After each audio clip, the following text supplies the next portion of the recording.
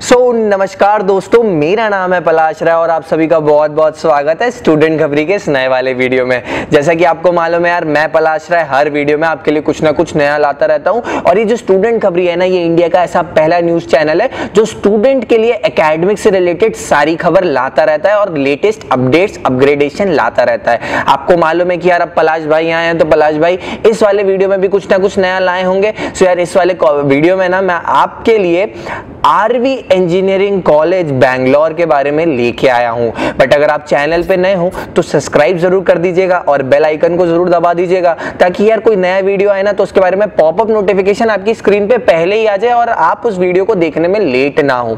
ठीक है, चलिए वीडियो की शुरुआत करते हैं और अंत तक वीडियो में मेरे साथ बने रहिएगा। मैं आपको इस चीज का वादा करता हूं कि यार पूरा ज्ञान दूंगा आपको आरवी कॉलेज के बारे में। अब बात करते हैं कि आरवी कॉलेज बैंगलोर का फुल फॉर्म क्या है।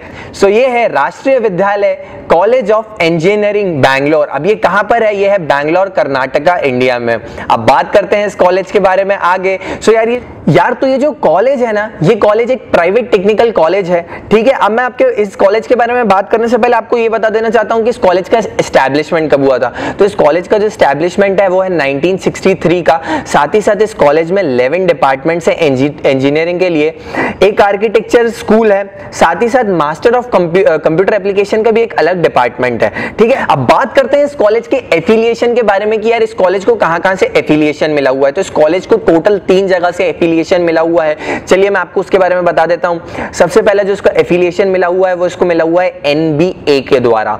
जो दूसरा मिला हुआ है वो है एआईसीटीई के द्वारा। जो तीसरा है वो है विश्वेश्वरैया टेक्नोलॉजिकल यूनिवर्सिटी के द्वारा। ठीक है, अब बात ये हो गई कि ये तो हुए इसके एफिलिएशन की बात। अब बात करते हैं इसमें आगे कि यार इस कैंपस में क्या क्या है, ये कैंपस कितने एरिया में स्प्रेड है और अगर आपको वहां तक पहुंचना है तो आप किस किस मीडियम से ट्रेवल कर सकते हैं, आप वहां तक कैसे पहुंचेंगे। सो यार जो इसका कैंपस है वो टोटल 51 एकर्स में फैला हुआ है, टोटल 51 एकर्स में स्प्रेड है, काफी अच्छा एरिया है इसका।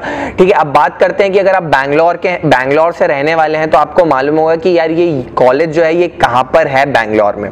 बट फॉर एग्जांपल अगर आप किसी और सिटी से जाते हैं तो आपको, अगर आप रेलवे स्टेशन पे पहुंचते हैं बैंगलोर रेलवे स्टेशन पे, तो वहां से आपको टोटल 15 किलोमीटर ट्रैवल करना पड़ेगा। अगर आप बाय फ्लाइट जाते हैं एयरपोर्ट से, आपको देन 15 किलोमीटर की जगह अब आपको 13 किलोमीटर ट्रैवल करना पड़ेगा। ठीक है, क्योंकि ये एयरपोर्ट से 13 किलोमीटर की दूरी पे है। अब बात करते हैं कि यार यहाँ पर टीचर और स्टूडेंट्स का आपस में रेशियो क्या है फॉर अपना क्या बोलते हैं पोस्ट ग्रेजुएशन और उसके बाद अंडर ग्रेजुएशन, दोनों के बारे में बात करेंगे। तो फॉर यूजी की अगर हम बात करें तो 1:12 का रेशियो है और फॉर पीजी की बात करें तो 1:13 का रेशियो है। अब इस कॉलेज के बारे में आगे बात करें तो अब बात करूं इस कॉलेज के बारे में आगे तो यार इसका किन किन के साथ कोलैबोरेशन है, कौन कौन सी इंडस्ट्री के साथ इस कॉलेज का कोलैबोरेशन है, उस बारे में हम बात करते हैं। तो देखिए ये जो यूनिवर्सिटी है, इसका ये जो कॉलेज है मतलब इसका कई सारी यूनिवर्सिटीज और कंपनी के साथ टाई अप है।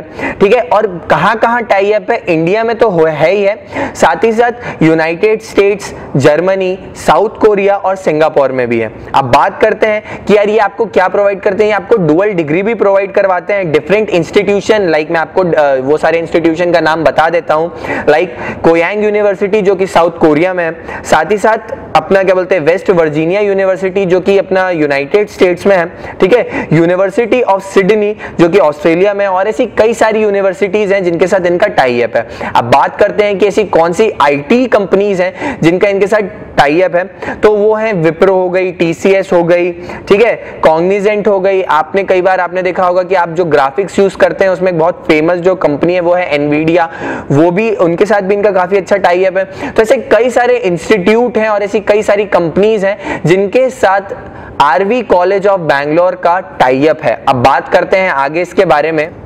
फैसिलिटीज आपको क्या क्या प्रोवाइड की जाती हैं। अगर आप एज ए स्टूडेंट हैं और आपको इस कॉलेज में एडमिशन ले चुके हैं तो आपको यहाँ पर कौन कौन सी फैसिलिटीज प्रोवाइड की जाती हैं। सो यार देखिए यहाँ पर आपको कैफेटेरिया मिलता है, साथ ही साथ लाइब्रेरी मिलती है, वाईफाई मिलता है, वाईफाई की फैसिलिटी मिलती है, ट्रांसपोर्टेशन की फैसिलिटी मिलती है जो कि एक बहुत अच्छी चीज है। ठीक है, साथ ही साथ अगर आपके साथ कोई मेडिकल इमरजेंसी होती है तो यहाँ पर आपको उसके लिए कहीं दूर जाने की जरूरत नहीं है, आपको वहीं पे हॉस्पिटल की फैसिलिटी भी मिलती है। साथ ही साथ अगर आपको मनी ट्रांजैक्शन करना करना है तो उसके लिए आपको कहीं बाहर जाने की जरूरत नहीं है, आपको वहीं पर बैंकिंग की फैसिलिटी भी मिलती है, ठीक है। साथ ही साथ अब अगर मैं आपको आगे बात करूं तो उससे पहले मैं आपको ये बता देता हूं, यहाँ पर एक बहुत अच्छी लाइब्रेरी की भी फैसिलिटी है आपको, ठीक है।